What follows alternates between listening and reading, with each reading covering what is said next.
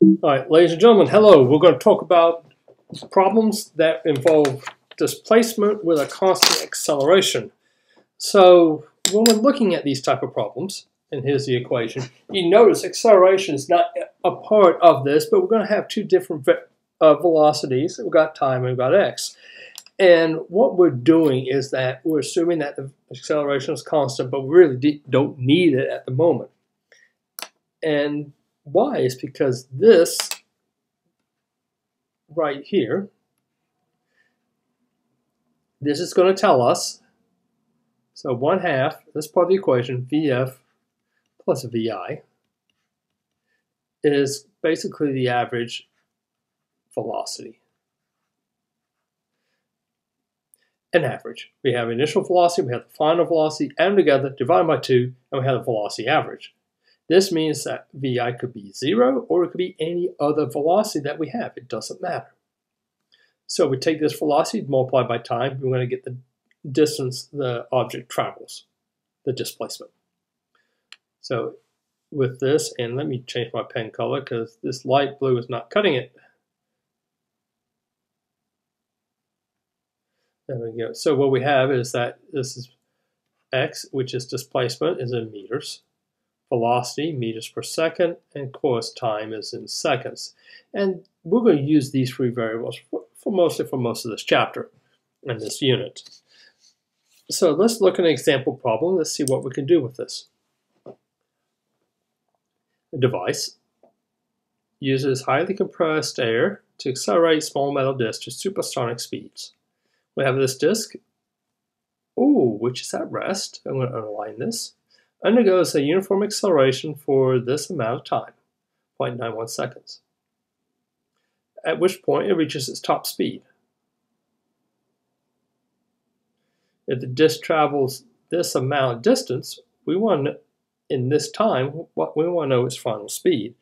So if we look at our equation, look at the data we have, the equation we're going to use, again, is delta x is equal to 1/2, or 0.5, times VF plus VI, and that's times the change in time. So let's go ahead. We look at x, VF, VI, and the change in time. Come back up here. So here we have a time. Undergoes a uniform acceleration for 0.91 seconds. We're going to assume that start initially arrest. When we start, time is 0, and we continue for 0.9 seconds. So our time, change in time, is 0.910 seconds. Now we already talked about what initial velocity is. This is our initial velocity at rest. So this is 0 meters per second. Our final velocity, we don't know. So that's what we're looking for.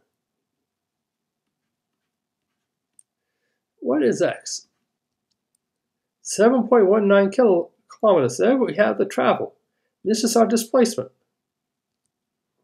7.19 kilometers. I'm going to say convert, because we need to have it in meters per second.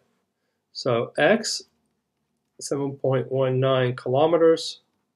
Down here, I'm just going to put 1,000 meters for 1 km.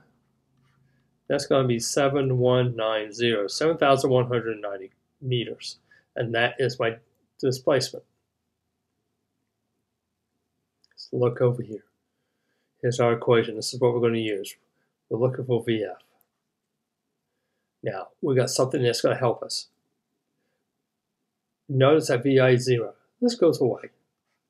So we're going to rewrite this equation. 1/2 VF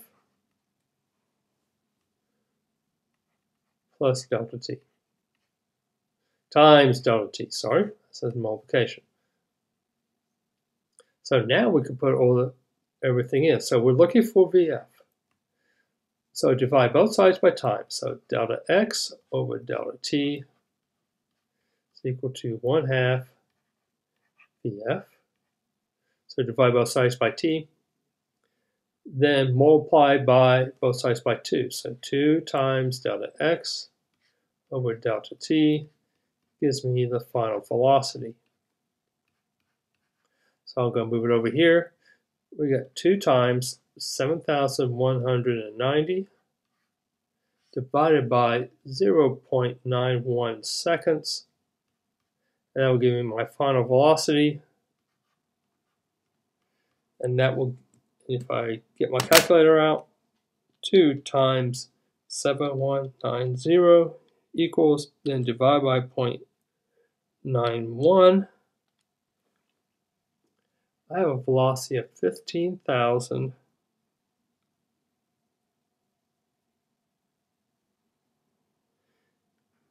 and 8,000 meters per second. That is very, very fast. And this is your final answer.